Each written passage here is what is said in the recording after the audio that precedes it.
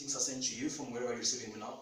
So today we're going to talk about one of mechanical stress. Okay.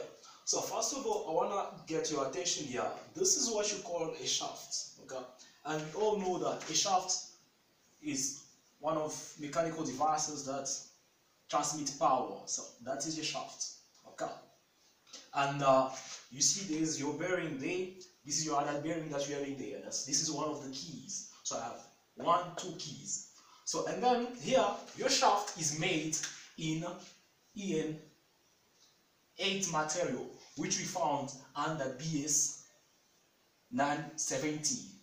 I think 1983. Okay, or we can call it 08M40 material. It's EN8. All right. So what's happening here? We all know that EN8 has a UTS if it's normalized and under the limiting ruling section of 6 to 150 millimeters. Okay, it has a UTS of 550 MPa minimum. Right. So meaning our material, if it's put under tension test, it needs to give a minimum of 550 MPa. Alright, and then they yield in MPa as 280 MPa. Right, and then the elongation percentage is 16%. Right, so this is what's happening.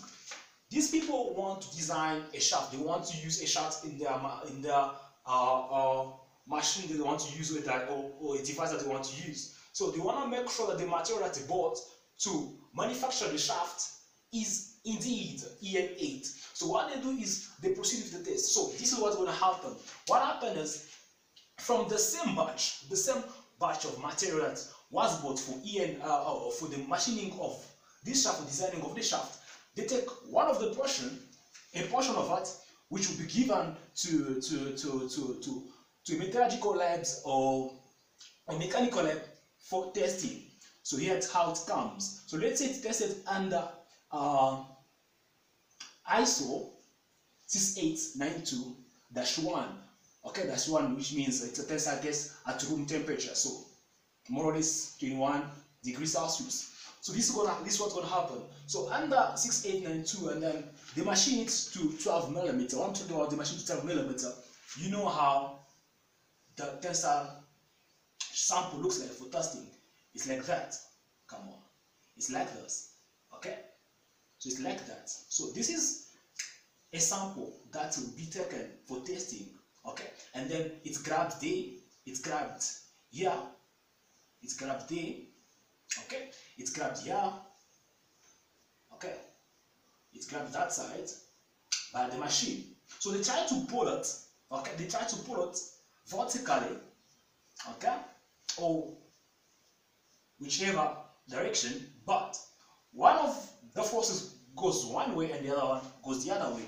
So I have a force F1 and a force F1 prime. Okay, so they try to pull our sample and to see how much force it's gonna withstand before it breaks. Right. So we all know the graph of tensile test.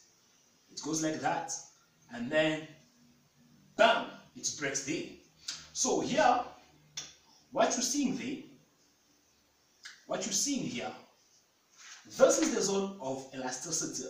Okay, so when you're putting your sample under the machine, so this zone here is the zone of elasticity, which means if you can remove the loads, okay, while pulling, if you remove the loads, the material can come back, or the sample can come back at its original sizes. All right, I'm talking about the diameter, I'm talking about the length as well. Okay, so once it has reached that side, this part here that you call yield point, once it has reached the yield point, okay, so this is the turning point to the zone of plastic deformation. So this is the zone of plastic deformation. So once it has reached that spot there, even if, and then it goes this side, even if you stop the machine, the sample won't be able to return to its original sizes or dimensions. And then it goes And then that's what we call maximum load. So this is the maximum load. So this is the highest force that this material can withstand before it breaks, right? So let's say in this case, this machine was sampled according to the normalization of ISO 68992-1. It says machine to 12.580 millimeters. So the dimension is 12.48 millimeters. For our reduced section, okay, our reduced section, so that is diameter. So this is our sample. And then it goes under test. So while testing, we realize that this part there, the yield point is 44.28 kilonewton. 44.28 kilonewton.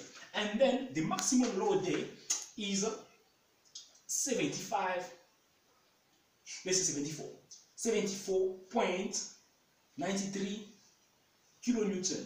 Right, so that is the maximum load that this sample can withstand before it breaks. And then this is what's going to happen. For these people to confirm that they can go ahead with the machining of the shafts, okay, they need to make sure that after calculation, we all know that when you have to get MPa, MPa is the unit of pressure, and then pressure means force over over section or over area.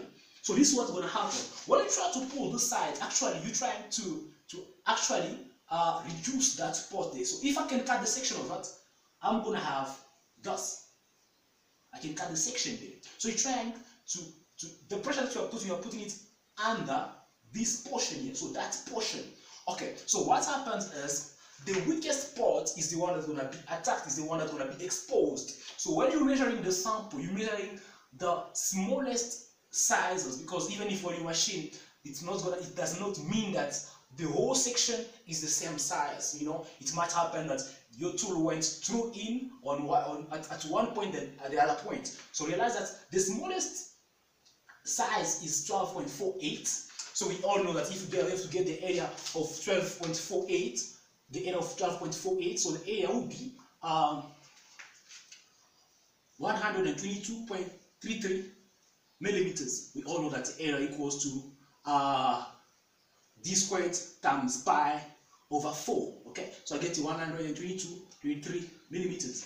So now this is what's going to happen. So if you have to get the UTS to confirm that this material is the same as what it says EN8, so what you do, you take the maximum force, because UTS is ultimate tensile strength, so it's the ultimate, the most high tensile strength. So you take, so UTS equals to maximum load, so maximum load, that one over there, over the area.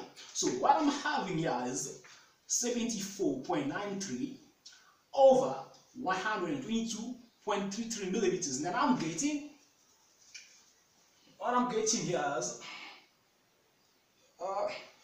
613 MPa. 613 MPa. So this one here is above the minimum, which means the material in terms of the UTS is okay. So now that's not it. I need to make sure about the yield point. So now for the yield point, this is what's going to happen. So the yield point in MPa, now I take the yield strength there, which is 44.28 over 122.33. So if I have to calculate that one, so I'm getting 362 MPa. So this means that my material is fine. It is fine, but that's not it. Now I want to make sure about the ductility. Okay, and for the ductility, what I need to do, I need to get the extension. Remember, before you test this sample, it has a certain length, which I name LO. So initial length. So after you have tested it, it has elongated. Right? It has elongated. So it has gotten some other length besides LO. So here, this length is LO plus differential L. Right? So now what's going to happen is, for me to get the percentage of ductility or the percentage of elongation, I'm going to take the differential L. So this one here, okay, multiply by 100 over LO.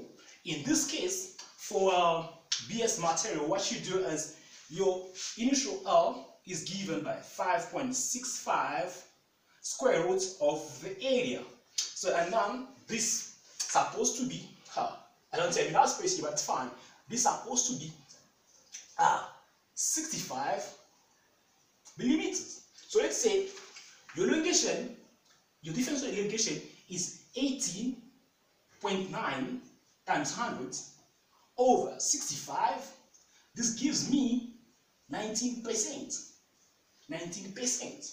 So which means then, here it's 16%.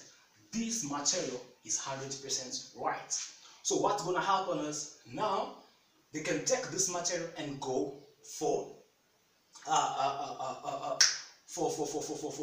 machining. They can machine the shaft. They are okay, but they need to make sure about the chemical test as well. They need to make sure about the hardness test as well. I'm talking about hardness degree now. Okay.